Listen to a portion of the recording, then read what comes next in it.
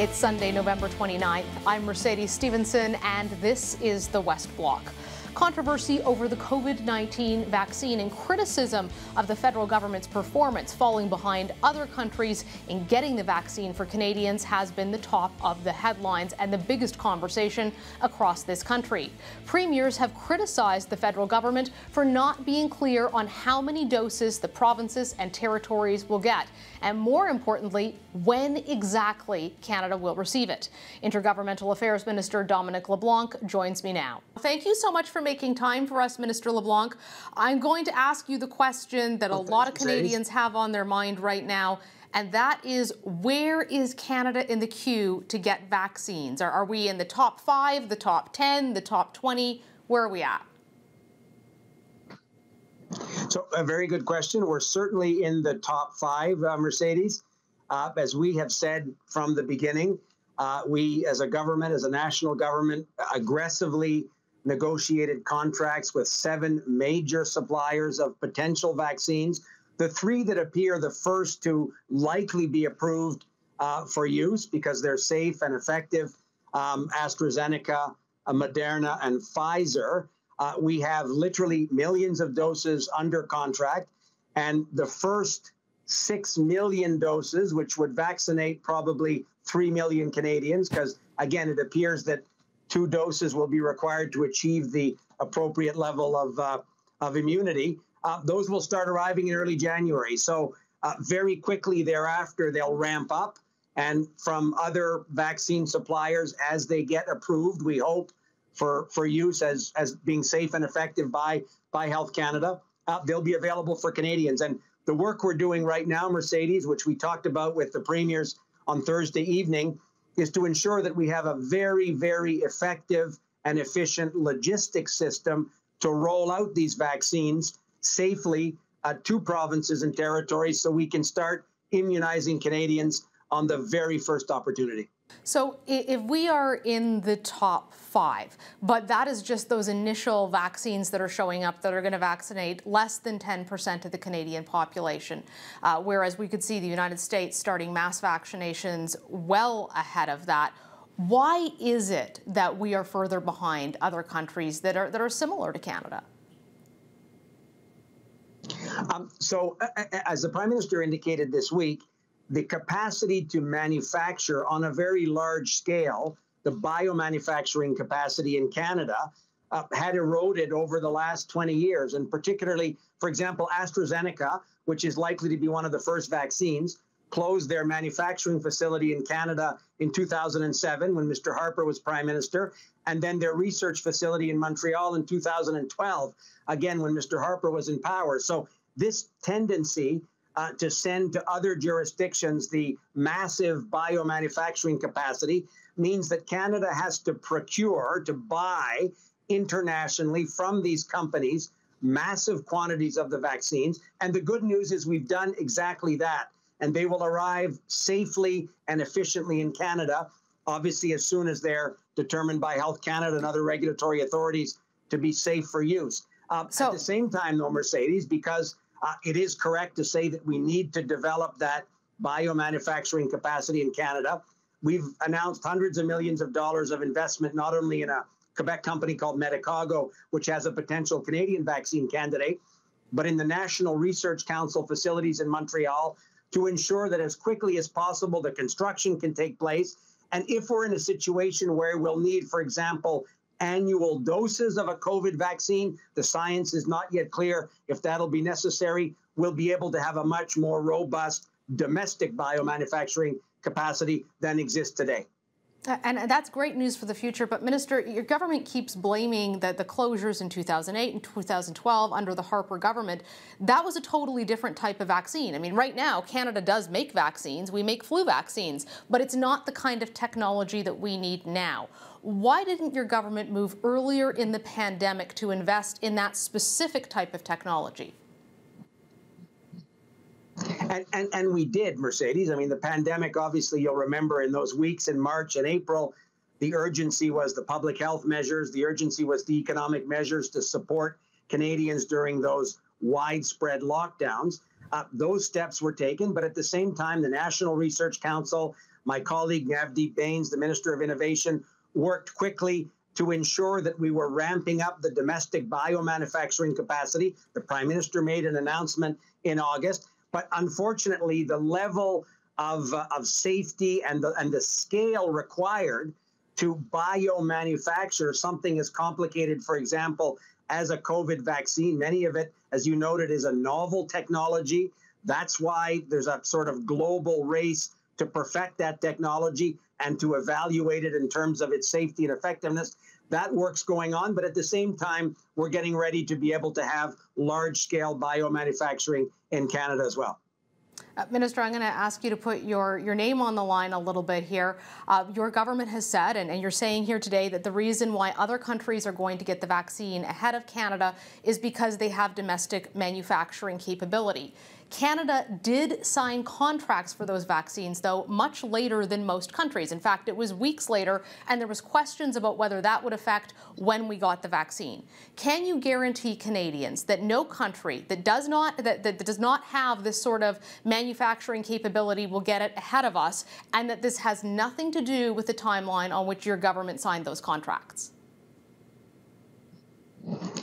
Mercedes, what we've said from the beginning is that Canada aggressively pursued a large portfolio, these 7 different potential vaccines, 3 of which, as I say, appear to be amongst the first likely to be approved. We have over 400 million doses under contract now, over 9 doses for every Canadian of potential vaccines. So I think if you compare, we've been criticized globally by other countries for having bought too much capacity and, in fact, having taken too much of a front position in the lineup, something that we thought was essential for Canadians. So we're very proud, but we're also very confident that we'll have some of the most effective and safest vaccines in the earliest possible position of many countries. But also, Mercedes, as I say, the work we're doing with provinces and territories, I think in a very encouraging and collaborative way. That was our experience in the First Minister's call on Thursday of this week. We're going to be ready to ensure that provinces and territories receive this vaccine safely and efficiently. Canadian Armed Forces will be playing a visible and important role. So I'm very confident that it will be effective and efficient, and Canada will be proud of the effort in terms of vaccinating our population. That I'm absolutely convinced of, Mercedes, and so should you be. Minister, well, that's where my follow-up question comes in. I'm not questioning whether or not you will eventually have the capacity to vaccinate everyone in Canada, but on that timeline, you didn't answer the question about whether having signed those contracts later than other countries has anything to do with the fact that we're receiving the vaccine later than countries that signed earlier than us. But again, I don't know where every single country is signed with what particular company. Those commercial contracts are normally kept confidential. It may also depend, Mercedes, on how many doses of each vaccine you're buying. If you're going to buy 5 doses and somebody comes along and says they're going to buy 200 doses, maybe you get a better position in the lineup. I mean, all of these are global commercial contracts representing huge amounts of money.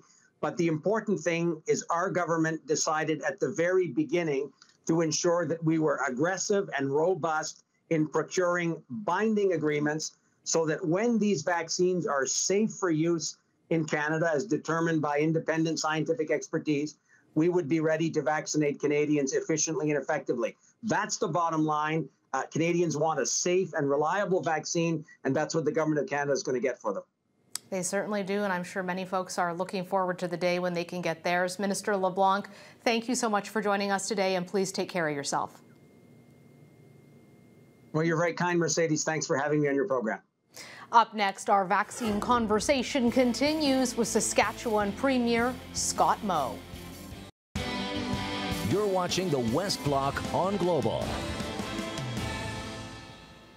Questions and frustration from Canada's premiers over when a vaccine will be available to their provinces, how much of it will be available, and who will get it first. Premier Scott Moe, the Premier of Saskatchewan, took aim at Prime Minister Justin Trudeau earlier this week. He joins us now to talk about what his province is hearing from the federal government about when Saskatchewan can expect that vaccine rollout. Well, thank you so much for making time for us. I know you're extremely busy, as all premiers across the country are. You had some scathing words for Prime Minister Justin Trudeau last week. I know that you've had a call with the Prime Minister since then. You've been very critical of the information that the federal government has been sharing with the provinces about the vaccine program, about where you believe Canada might be in the line to actually receive vaccines. Having had the call with the Prime Minister late last week, did that allay any of your concerns, or do you feel the same way? Well, we have had some concerns leading into our call last night, and I would say there's still some concerns as we finished that call last night. And those concerns extend, I think, in fairness, beyond myself, just as a Premier of Saskatchewan, but to many areas of the nation.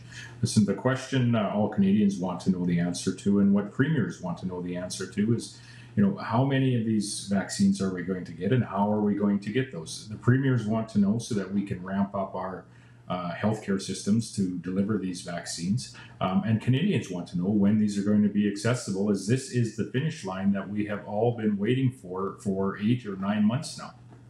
I know Canadians are very anxious to have those questions as well, but do you think it's that the federal government is refusing to share that information, or that they themselves don't have it because the vaccine hasn't been approved yet in Canada?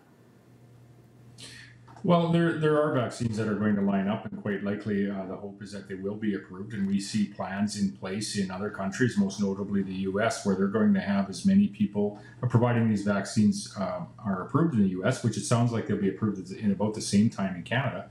The U.S. is going to have as many people vaccinated by the end of December as Canada is by the end of March. So that's troubling proportionally. They'll have just under 10% of their population vaccinated this month, and we will have just under 10% vaccinated by the end of March. And that's from the 6 million doses that the Prime Minister says we will receive in the first quarter. That will treat 3 million Canadians. For Saskatchewan, that is likely going to treat about 100,000 people from the province. So what would you like to see the federal government doing right now? We need to have more access to vaccine in a more timely fashion. We have had conversations now for 8 or 9 months about restrictions coming in. How are we going to flatten the curve, to use the term that we've used so often over the course of the last number of months? That can start to go away if we have broad access to this vaccine. There's a number of candidates that are in the queue, and my understanding is we do have access to a large number of doses, but it's also my understanding that we don't have access in a very timely fashion to those vaccines. And so I don't know whether the Prime Minister or the federal government has the answers on when those products are going to arrive, but they should tell us. They should tell us if they don't have them. We need to plan as premiers to ensure that we can actually deliver these vaccines on the ground. What we're planning for now, I guess, in Saskatchewan is for 200,000 doses to be delivered to 100,000 people in the first quarter of the year, and then ramp up after that. What we would like is to see that number much higher earlier in 2021. I've heard from senior officials in the Prime Minister's office. They insist that the premiers are receiving the information as they themselves get it in the Prime Minister's office. Do you think that that's not true? Do you think they're withholding information from you? We received the information last week with respect to these 6 million doses and what each province would be provided with on a per capita basis, and there's a few provinces that then spoke to receiving that information to be as transparent as possible with the people that we ultimately represent in our provincial jurisdictions, but collectively as premiers across this nation and as representing all Canadians. So we did communicate what we were going to receive, but we need to receive more, and we need to receive it in a much timelier fashion. We are seeing what's troubling about this is we are seeing not just the producing countries like the UK and the US that are going to be out with full-scale vaccinations sometime here in December, but many other countries that seem to be gaining a quicker access to these vaccines than we have here in Canada. So we need a more ambitious procurement program for sure. If those vaccines were ready in mid-December, like they're going to be in the United States and in other countries, we're expecting that's when the rollout is going to begin.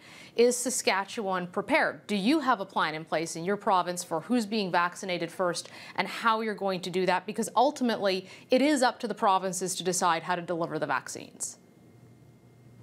Right. We expect to receive the vaccine on a per capita basis. We do have a plan, and will very much mirror what we did with our H1N1 vaccines a decade ago. We have a plan through our very robust public health system. We deliver flu vaccines each and every year, for example, as well as many other vaccines. But we have also engaged our public safety agency here in the province that is going to work hand in hand with our Saskatchewan Health Authority as well as the Ministry of Health to ensure that we are able to provide whatever vaccines we receive to the people of this province in a very well laid out fashion that prioritizes, of course, the elderly, those that are vulnerable, as well as our essential services workers here in the province. That is very much like many areas, if not all areas across the nation. Premier Moe, I know that in your province there have not been as many restrictions as there have been in others. For example, you brought in mask wearing indoors as mandated by the province in November. You haven't seen as many shutdowns of businesses. During the election, you indicated that you were against that. Some folks say, look, yes, there has been spread, and there's been spread in Saskatchewan just like in other provinces, but at the end of the day, it's up to premiers to take measures to deal with that spread until there is a vaccine available. So how much responsibility do you have in this for maintaining the health of the people of Saskatchewan until there is a vaccine?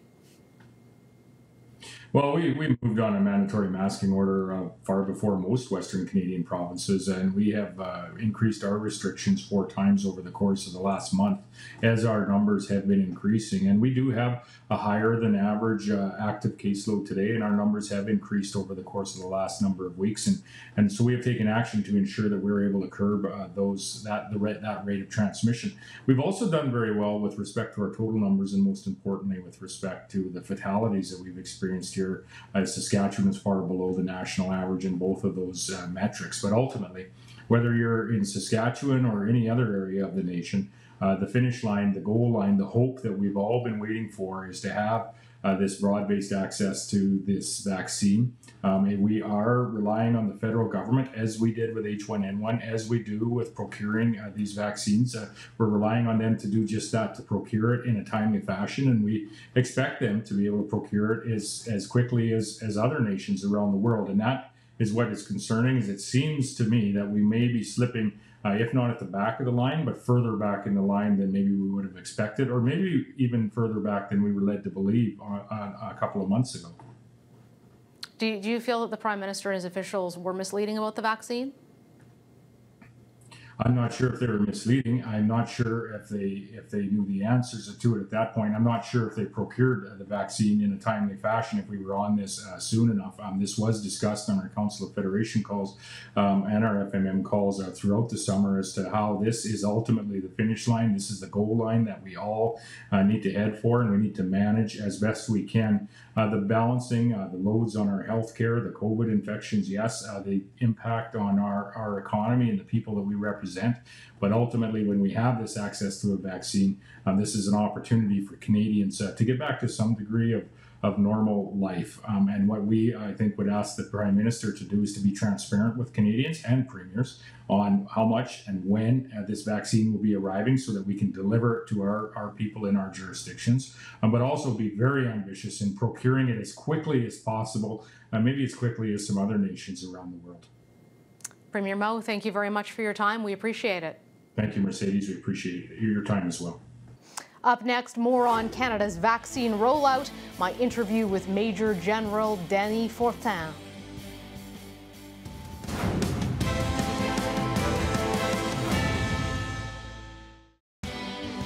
You're watching the West Block on Global. Welcome back. On Friday, Prime Minister Justin Trudeau announced Major General Denis Fortin to head Canada's vaccine rollout operations. He joins us now. Major General Fortin, thank you so much for coming on the show. I knew you as a commander in Afghanistan when you returned from NATO. Now, obviously, you're taking on this incredibly important role. Can you tell us a little bit about what your job is going to involve? Yeah, thanks, Mercedes. It's a great opportunity to explain a little bit what we do here. I'm so privileged to have this opportunity to work with colleagues at the Public Health Agency and work on what is really an unprecedented situation with unique challenges. So I have the opportunity to lead a logistics and operations branch of the Public Health Agency, focusing on the delivery of the vaccines throughout Canada. A lot of people are wondering, how quickly can you be ready? Because I was looking south of the border on Friday, and we were seeing that down there, United planes and other commercial planes were getting into position, ready to distribute this Pfizer vaccine the second that it is approved. How quickly can the Canadian federal government be ready to start moving this vaccine to provinces across the country?